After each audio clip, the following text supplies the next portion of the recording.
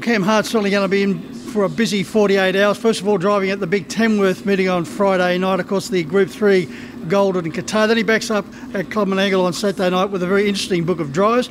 I caught up with Cam to talk about both Tamworth and Menangle.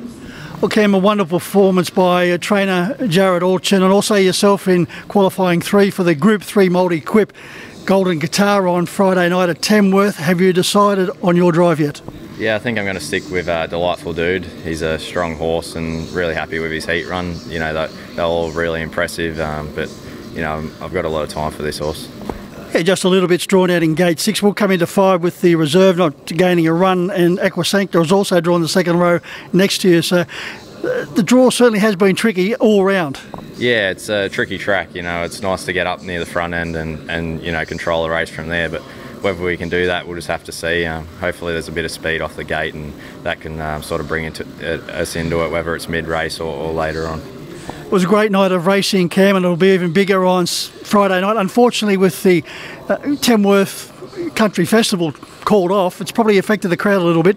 Yeah, you know, Tamworth's still a decent sized town, so hopefully they get a good crowd out there, and I'm sure it's going to be good racing. So yeah, hopefully there will be a big crowd. But yeah, it's normally a good time of the year around Tamworth. There's a lot of buzz with the country music and that on, so that was a bit disappointing, but you know, we'll try and make the most of it.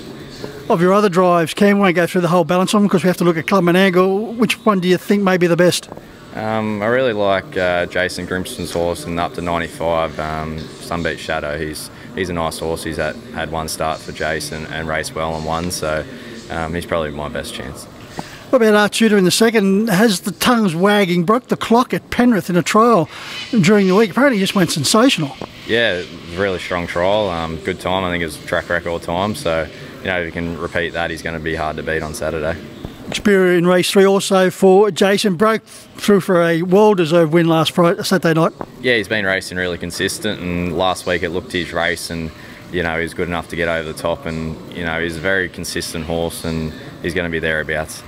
Ruby's for Tash indicated that she was on the way back last week with a very encouraging third behind Elmer's Image. Yeah, definitely. She's 4th up this week, and she's definitely probably getting to the peak of fitness now, and you know, the dropping back to the mile from the 2300 last week is going to be a massive plus for her. No doubt you're very keen to get back behind Madrid once again for Jared. 7 starts for 6 wins. She's a wonderful filly, draws nicely. Jack Trainer has a Kiwi, just remember me, but Madrid, how's she been going? Yeah, I've driven her a couple of times this week in track work and been really happy with her. So, you know, she's first up, so she's going to need it, but she is a quality filly, and she's come up with a good draw, which is going to help.